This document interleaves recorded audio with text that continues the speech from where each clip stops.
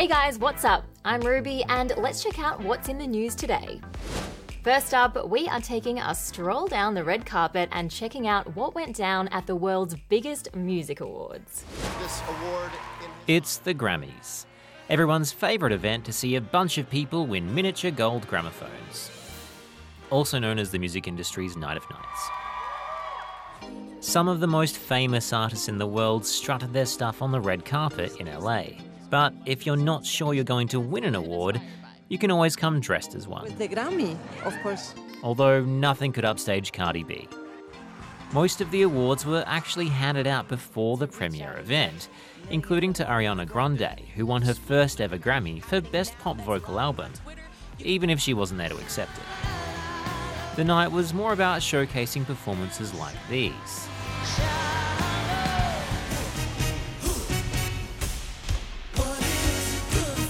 Oh my goodness. Dua Lipa won for Best New Artist. The Grammy goes.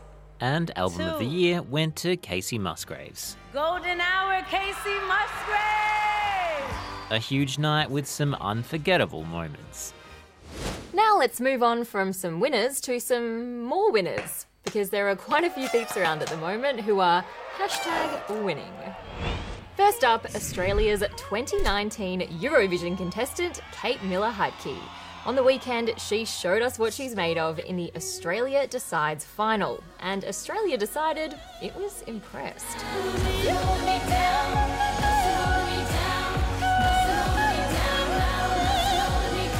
This year's the first year our contestant's been chosen by the public rather than a panel of experts. Kate will be heading over to Israel in May for the comp. Our next big winner? Spider-Man. Well, the people who brought him to life in his latest film anyway. Into the Spider-Verse just took out Best Animated Film at Britain's biggest film awards, the BAFTAs. My name is Peter Parker. I'm pretty sure you know the rest. I saved the city, fell in love, then I saved the city again and again and again. Some Aussies walked away with wins too. Tony McNamara got Best Original Screenplay for The Favourite, and Fiona Crombie won Best Production Design for the same movie. Whatever I was doing when I was 14 years old, it was nowhere near as impressive as what ridiculous overachiever Marseille Martin is up to right now. She's just become the youngest person ever to sign a first-look deal with a major Hollywood studio. You might recognise Marseille from the TV show Blackish. I panicked and sent some random emojis that ended with a New Zealand flag and a Steve Harvey mustache. She's already got a movie in the works too, a comedy she's starring in and producing. Told you she's an overachiever.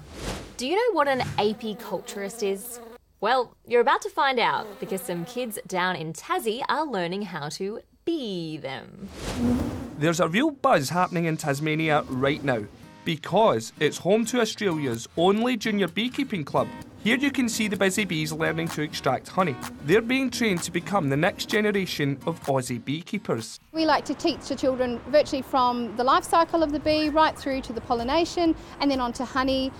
Bees are really important because it's thought they pollinate around 70 crop species, which is believed to feed around 90% of the world's. So, how do bees make honey? To make it, they actually eat the pollen and throw it up, and then another bee eats it and throws it up and moves it up through the hive, so they all work together to make it. I don't want to be thinking about that the next time I put honey on my toast. Still tastes awesome though, hey. The next challenge? Raising money to fly to Slovakia in Europe. They're hoping to become the first Aussies to take part in an international beekeeping competition. Honestly, these guys really are the bee's knees. And to cap off the day, we are going to meet the Newport Police Force's latest recruit, 6-year-old Abigail from Texas. I was super happy. Right now, Abigail is battling cancer. And when the local police chief heard about how brave she's been and her dreams of becoming a cop, he decided to bring her on board as an honorary officer. But her spirit, her toughness, her heart, the will to win and to survive. Abigail was given her own tiny uniform. It actually feels good. And she had a lot of fun reporting for duty.